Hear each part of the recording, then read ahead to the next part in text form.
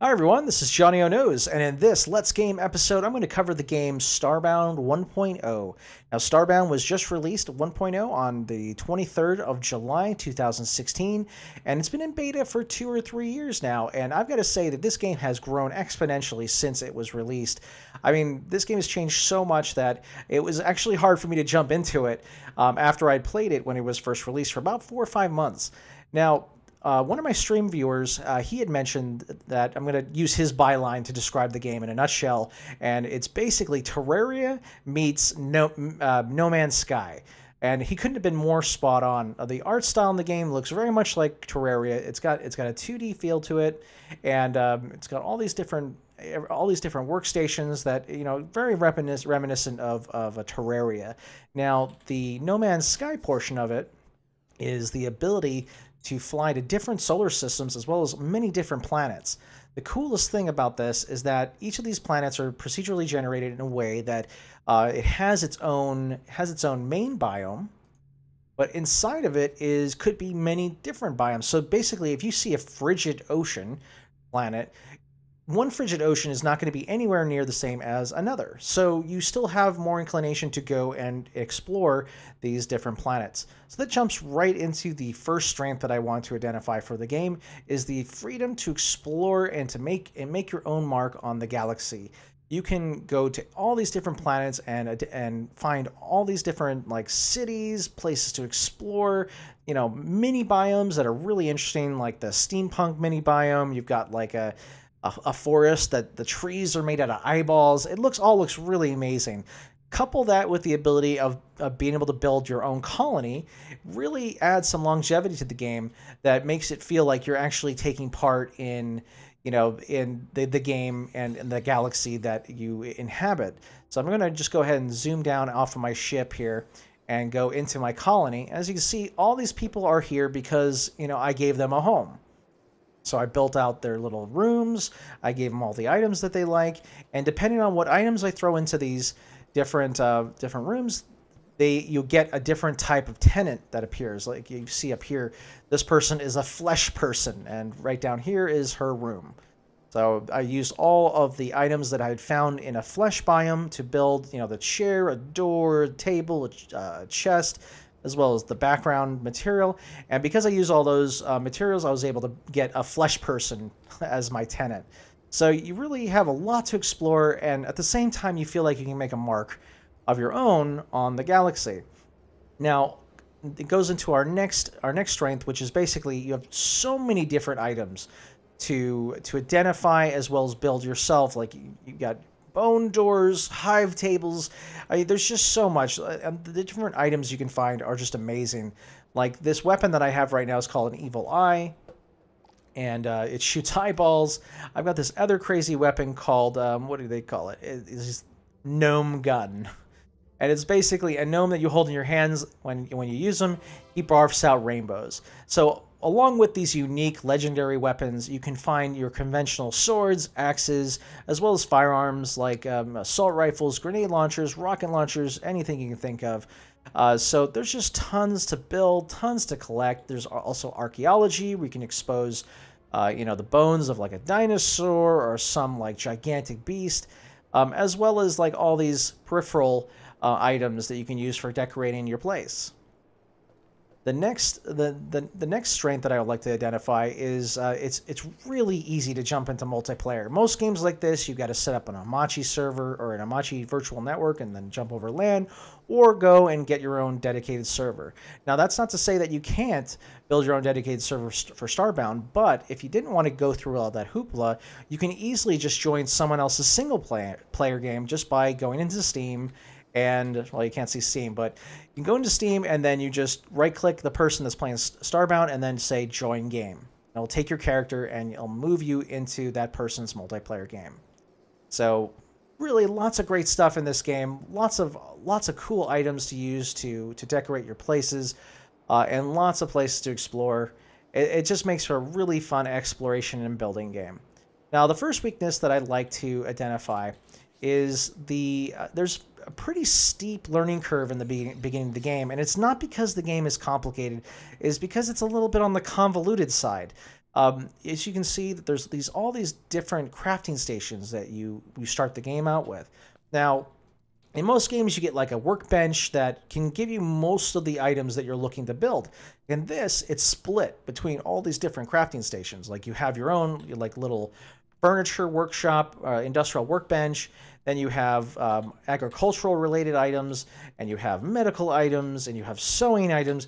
It just seems like they're split off just a little too much, and the game doesn't do a really good job of kind of pointing you in the right direction in the beginning of the game, which is why, especially one of the first Let's Learn episodes I'm going to build is basically going to be about this first 30 minutes of the game, just so that you can get acclimated and understand what's going on.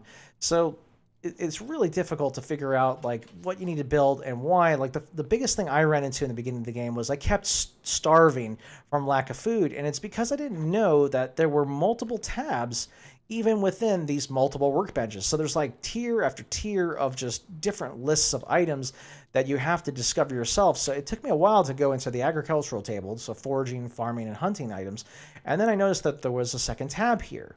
The game didn't do a really good job of pointing me at these tabs. Now, I mean, obviously, over time, I learned how everything worked, but it took me a very long time to figure out that I needed to make a hunting bow here or a hunting spear to go ahead and be able to collect additional food from the monsters that are inhabiting the planet. So the UX is a little bit weak. It doesn't really tell you what's going on. You kind of have to figure a lot of things on your own. The second piece, the second weakness that I want to identify is your inventory in general. Now, it's really nice that you have a separate inventory for every type of item, but it is extremely difficult to figure out whether or not an item exists in one tab or the other. Like, I've been working on the rail system where there's buttons, there's rails, there's platforms that you have to be able to build, and each one of those items goes into a different category here, and it's very hard to find.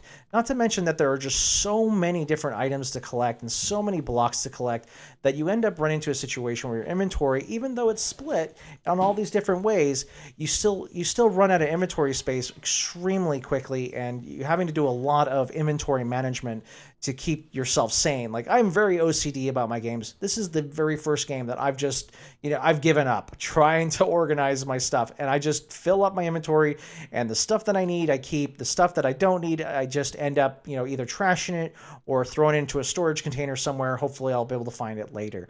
So the inventory is very difficult to use, and there's not a lot of tools to be able to help you with that inventory management. Like, there's a lot of games out there like Space Engineers that allows you to Space Engineers and Empyrean Galactic Survival that allows you to access multiple workstations but from one location, and it would be really great to have that ability added too. The last weakness I want to be able to identify here is that there's a lot of systems in this game that feel either shallow or undeveloped. The first one I'll bring up is this really cool Pokemon thing that they've added to the game where you can go ahead and capture pets. Now, the only way for you to be able to alter how a pet behaves is through, I can't really mouse down, but you can see at the bottom of the description there is a collar. That's it. Like, you can give them extra health, you can give them extra damage, you can do something cool like when they die that they release poison. But that's it. You can't level the pets up. They don't level up. They don't get stronger. This leads into this situation where they tend to die quite a bit. Now, I do realize that your pet's strength is proportional to the tier of armor that you have on. But even then, even with the highest tier armor, I go to the highest tier planets, and my pets maybe last 2 or 3 hits at most. Even on mid-range planets, they're really easily killed because of the fact that they just get hit based off of the character moving around, and they've got contact damage. And the pets really don't last that long, and it's really lackluster, and I really wish there'd be something added to make these more interesting. And sure, the system itself is very fun, be able to collect all the animals. Each of the animals has different abilities, but at the same time, it's just really hard to keep them alive that it just you kind of feel like it's not worth it. The other undeveloped system that I like to pull up is the crew members. Like, these crew members are really neat.